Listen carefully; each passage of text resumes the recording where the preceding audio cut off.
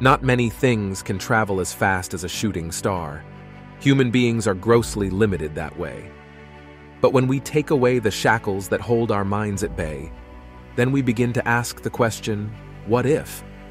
What if we could travel as fast as a shooting star?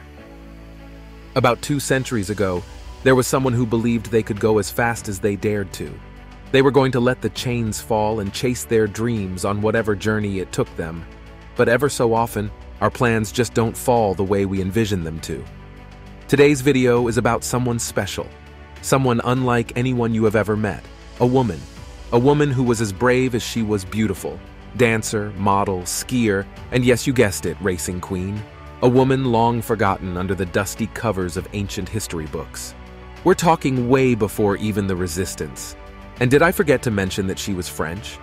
Here's a woman who was not just unafraid to rub shoulders with the boys, she was an amazing driver who set speed records at a time when it was crazy to see a woman holding a driver's license, let alone competing with men.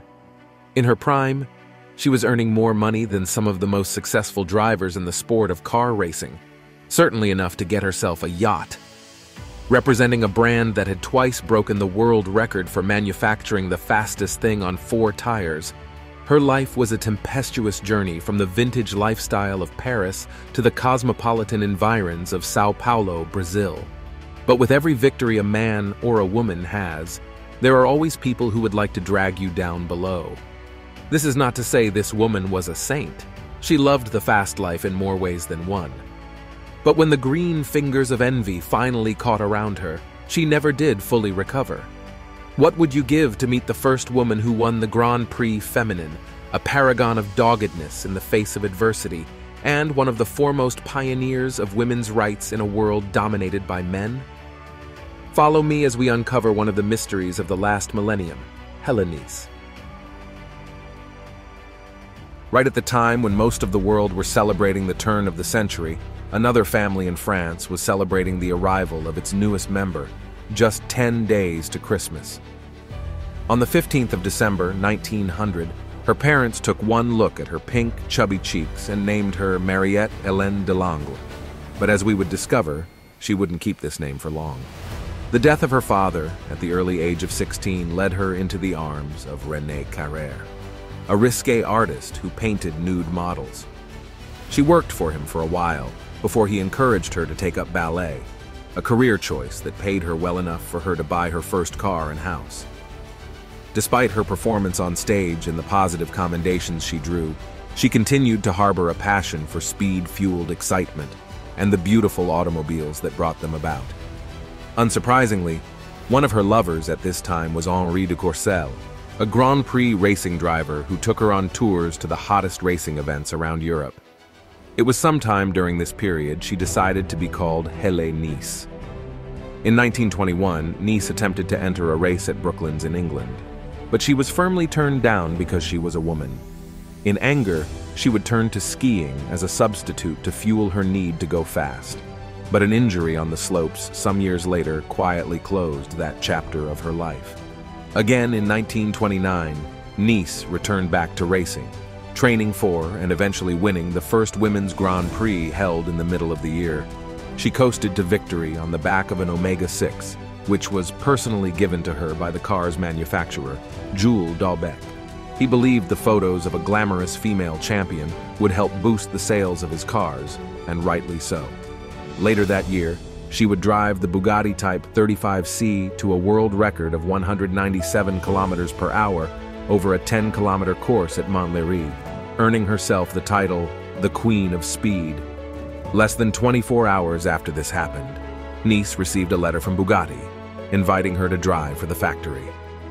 This was the beginning of Hellé Nice's meteoric rise to worldwide fame. Nice promptly showed the eagerly watching audience that she was as good as advertised when she won the Actors' Championship in a Bugatti, a feat all the more remarkable because she had competed against men, some of whom had many years of experience under their belt. Next came the sponsorship deal with Lucky Strike, a cigarette company financing the races. Within a short time, thousands of posters appeared featuring her visage. The money she earned was rivaled only by the popularity that came with the deal, skyrocketing her to a position among the most influential people in France. As her fame grew, so did her exploits on the track. In 1930, she traveled to America as a paid exhibition driver who drove with her helmet off because the crowd loved to see her hair whipping about in the breeze as she zipped by in bursts of speed. Nice signed another lucrative advertising deal, this time with Esso, and was later crowned the Bugatti Queen by the press. Rich and now famous worldwide, Nice returned to Europe and switched employers from Bugatti to Alfa Romeo, determined to make her mark as a Grand Prix driver. Her desire was rewarded in the season's first Grand Prix when she placed fourth, racing against the sport's best drivers, including Philippe Étincelin, René Dreyfus, and Louis Chiron. Also worthy of note was the fact that Nice's love for powerful machines translated into love for powerful men. Her popularity attracted the interest of the finest, wealthiest, and most powerful men in France and beyond. Some of her more well-known lovers included men like Philippe de Rothschild, Jean Bugatti, Count Bruno de Harcourt, and members of European nobility. But her fortunes would take a sudden downturn for the worse when in 1936, a freak accident on the racetracks almost ended in her death. She'd been competing in the Sao Paulo Grand Prix in Brazil, hot on the heels of Manuel de Tefé, when she realized the spectators had crowded onto the track. In a bid to avoid them, Nice swerved her Alfa Romeo to the side and plowed head-on into a bale of hay. It was a disaster of biblical proportions. The impact sent the car airborne, launching Nice from the driver's seat and resulting in the death of 6 people while wounding more than 30 others. Nice's fall was cushioned by a soldier in the stands who died on the spot, while Nice lay beside him, unconscious. She remained in a coma for 3 days before she regained consciousness. However, Nice came back to life, a hero of Brazil, making her public appearance 2 months after she had been assumed to be dead. Unfortunately, this was not enough to convince her bosses that she could race again. They'd heard about the near-fatal head injuries she had sustained in her accident and did not want to risk putting her behind the wheel.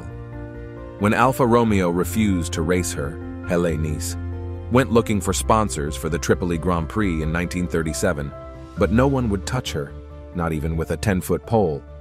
Knowing she had to prove her mettle once again, Nice teamed up with 3 other women at Montlhéry and alternated stints behind the wheel in the Yako endurance trials. Together, the women drove for 10 days and nights straight and broke 10 world records. Over the next 2 years, she drove in rallies, hoping to be signed once more with the Bugatti team. But it was not enough.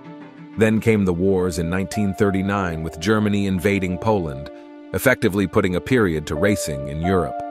Still wealthy, Nice moved to the French Riviera to set up with her lover in a sprawling estate overlooking the city of Nice. There she lived lavishly as she was wont to, and unintentionally incurred the ire of one of her former racing rivals.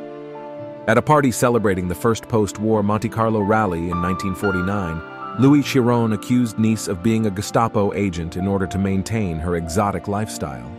It was a damaging accusation that has, however, not still been proven until this day.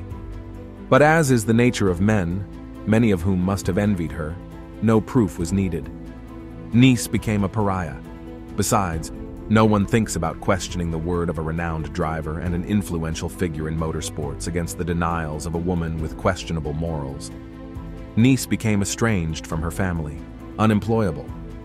As if that were not enough, her lover tricked her and absconded with all of her money, essentially rendering her penniless. Nice even made an attempt to contact the rally's organization in order to refute the accusation, but he was a friend of Louis Chiron and did not lift a finger to help. Instead, he claimed to be out of the country and unavailable. The final years of Nice's life were a stark and bitter contrast to the enchanted years of her prime. Nice was forced to live on the meager handouts from an actor's charity, the very type of charity she had helped fund during her halcyon years as a showgirl.